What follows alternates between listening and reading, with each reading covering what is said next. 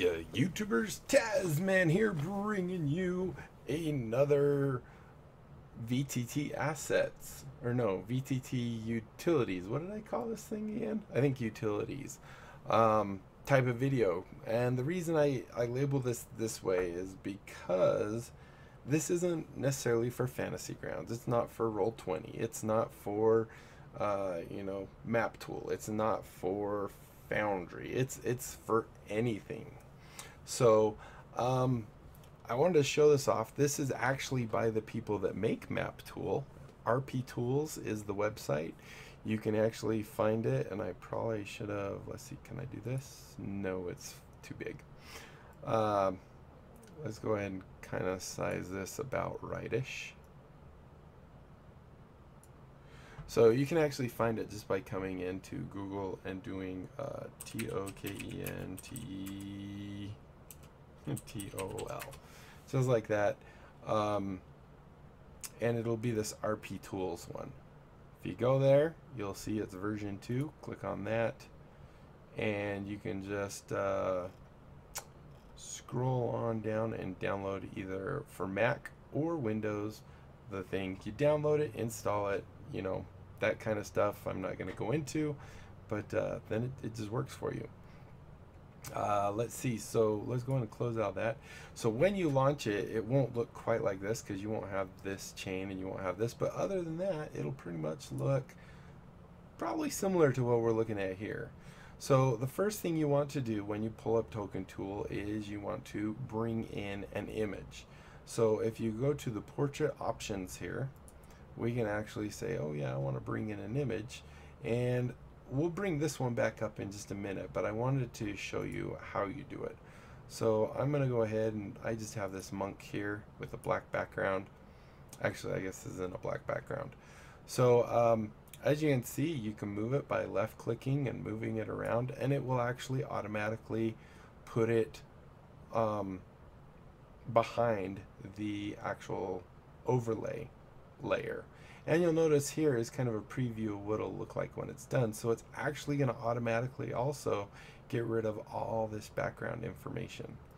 So if we just wanted her, and we can also scroll in and out to make her smaller or bigger, and we can just go, and I kind of want her face more, just a little bit, like maybe something like that. So you just choose what you want, and as you can see here, that's what you get. You can choose to change its opacity level or transparency. So if you have a background behind it or something, you can add a Gaussian blur, which I don't know why you do that for a token, but I guess you could. You can also glow it, which kind of washes it out, makes it super bright, so on and so forth.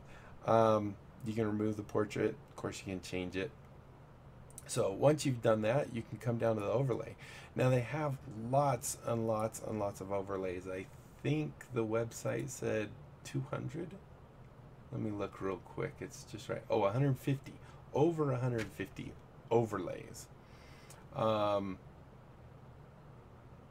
and I also forgot. You can also rotate it by holding down Shift.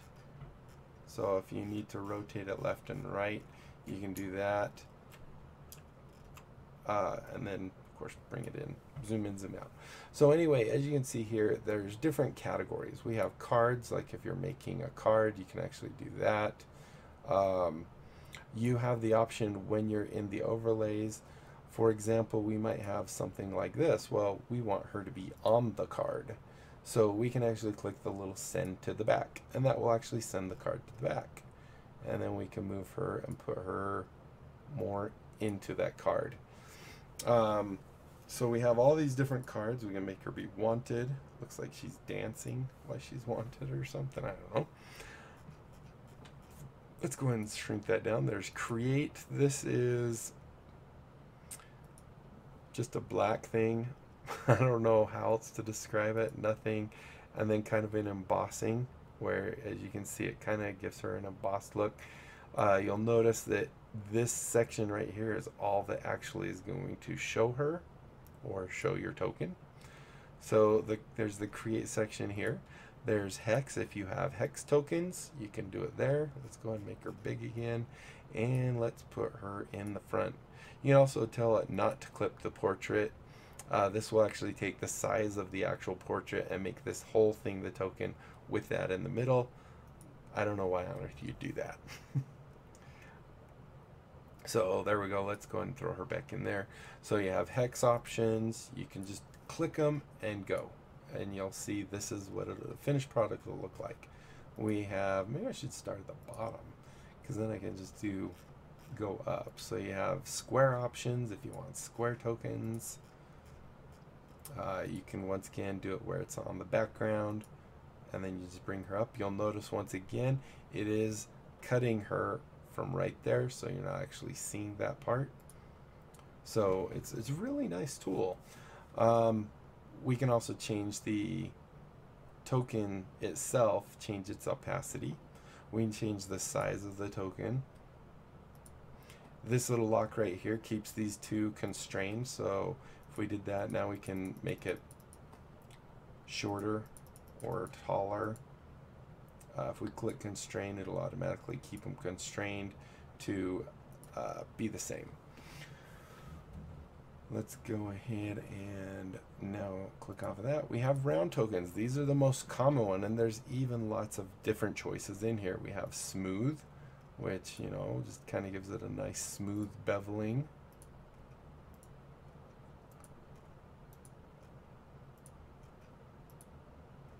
So you can choose, this is where the majority of them are. If it's an NPC, you can actually have it say NPC. However, in this case, we need to put that in back again.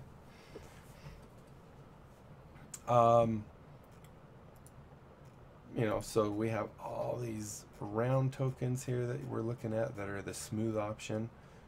We can do that. We can get rid of that and do runes, you know, to have some little runic edges. Once again, this is one where you'd probably want the token in front. But lots and lots of options here. Really easy. You have gears, which are kind of nice as well.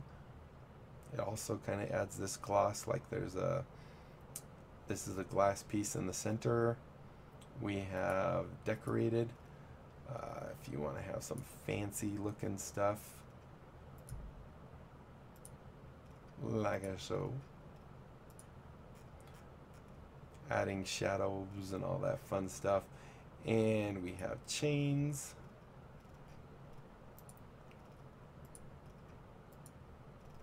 Which that's the one we had initially. And we have bottle caps, which once again you'd want her in front there. However, here you might not. So once you've decided what kind you actually want, all you have to do is then save it. So you get it how you want it. You go change save options. We're going to call this token monk, M-O-N-K.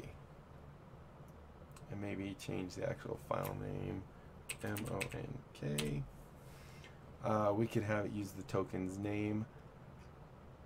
We could save the portrait on drag and drop. So all these different little options here.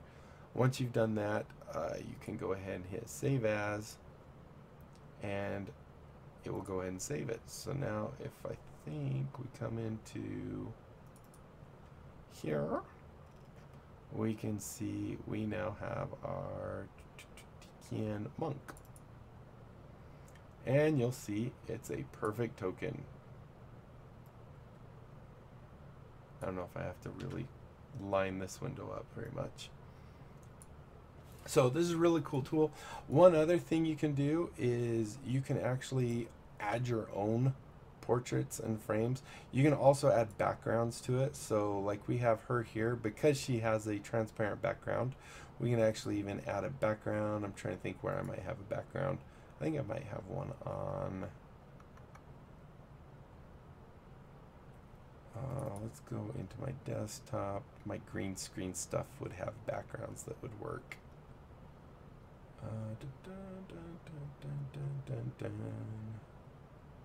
Green screen. So I don't know, let's do something like that. So here you can see we can take the background so it looks really cool, throw it behind her, or we could just set the default background to white. This would be good if you don't have a transparent GIF, you know, where the token, you'll actually see like a line here, so you could change the background same color as the token. But you can do all that fun stuff. So you can change the background layer, you can go back to the portrait layer, get everything lined up how you want it.